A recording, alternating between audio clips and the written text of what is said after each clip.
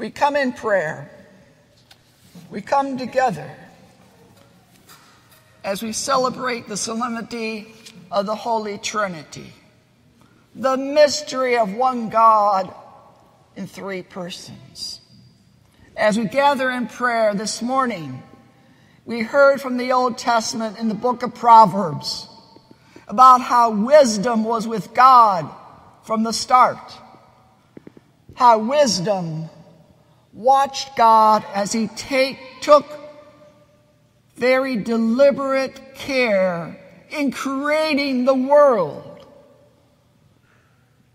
and how God took delight in making humankind. And then we heard from St. Paul that we are justified and saved through Jesus Christ, that his passion and death brought to us the gift of salvation, a gift freely given to remind us of God's overwhelming love for each one of us.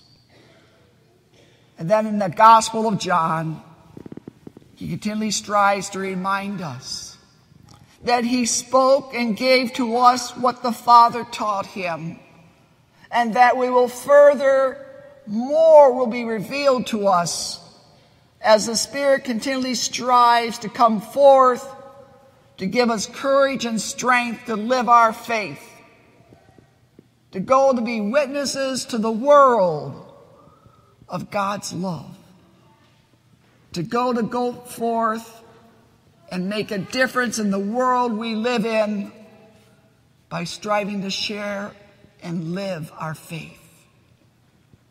Today, as we come in prayer, we don't come to hear an explanation of the Trinity, but we come together in prayer to reflect on what that's all about for us today.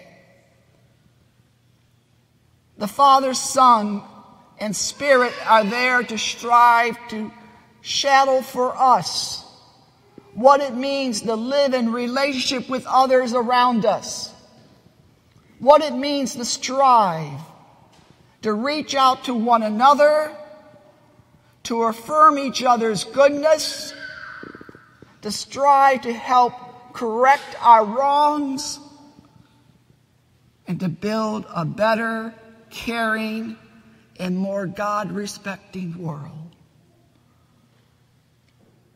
We come to reflect upon our relationships. Where in our relationships are we growing? Where in our relationships are we affirmed by God that we are making a difference? In those everyday relationships, do we truly see a difference because we see God in one another? And the Trinity also is there to challenge us to love as God loves us unconditionally, to be willing to forgive, to be willing to strive to affirm one another. That's what I've heard in the readings today.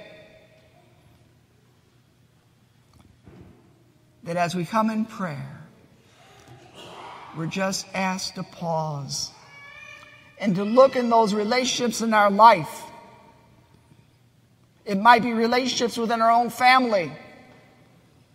It might be relationships with co-workers, with classmates, with neighbors, with relatives, with parishioners.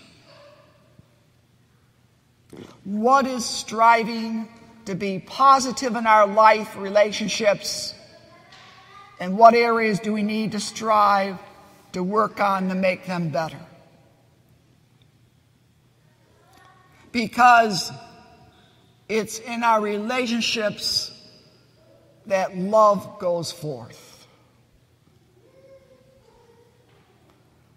Love has to be in relationship to another person. It can't be in isolation. Love is only there in relationship to someone else. How are we loving? How are we caring? How are we striving to go out of our way to reach out to someone to make a difference? That's the challenge of the Trinity. Our call to relationship and love. We thank God for giving us the example of the Father, Son, and Spirit. And we keep looking to that example for strength that we need to live our faith today. Because we have a great treasure in our faith, and the world needs that. They need that hope and that strength which only our God can give us through faith. As we come in prayer today, may the Lord continually strive to open our hearts and our eyes and our minds to see the wonders of God at work among us, and to thank God for the gift of salvation in Father, Son, and Spirit.